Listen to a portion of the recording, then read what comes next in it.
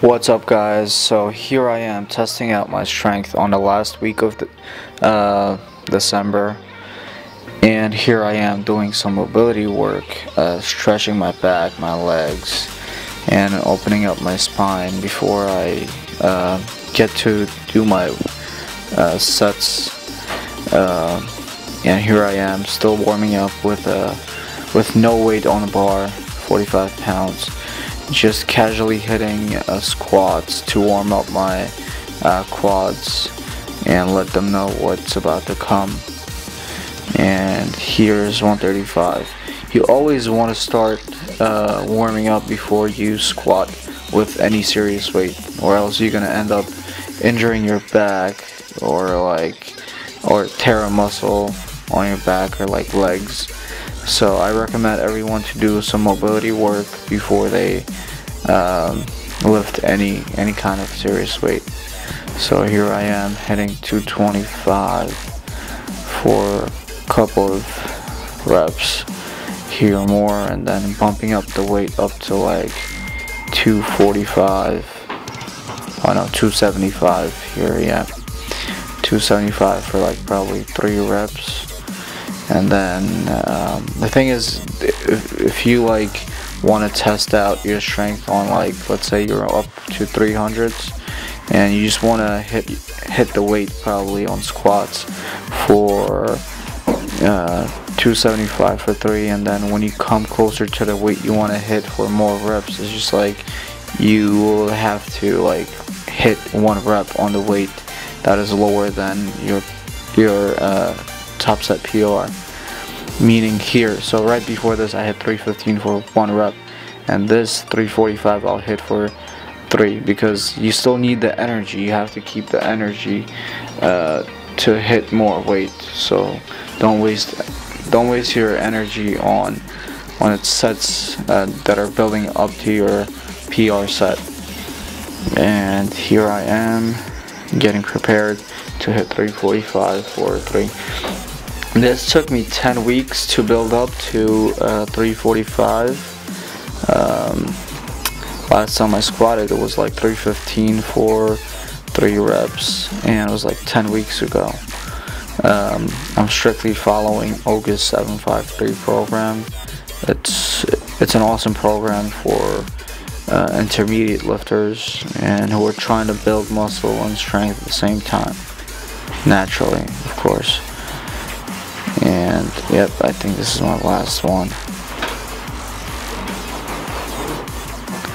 December 28, 2016. Well, here I am bench pressing 185. Of course, I warmed up right before this, so we don't want to take any risks. So you need to warm up before your workouts. And as you guys can see, I'm building up to a 1 rep PR. I'm just gonna hit 1 reps, and 245 for 2. And here I am. This is the initial PR weight that I wanted to hit, 275, which I achieved. But the thing is, I thought I had more strength and I wanted to lift this weight up, which is 285. But I think that my spotter helped me out a little bit, but I'm not sure. So 275 for bench press. Of course, the thing is, I replaced deadlifts with front squats. I don't deadlift, I front squat, and I kind of love it, you know. It's like a love-hate relationship, but I build up my front squats way more than what I could have imagined to hit, you know. Like back in the days, it was really hard for me to hit 1 plate on each side, but here I am hitting 225 on each side for 6 reps.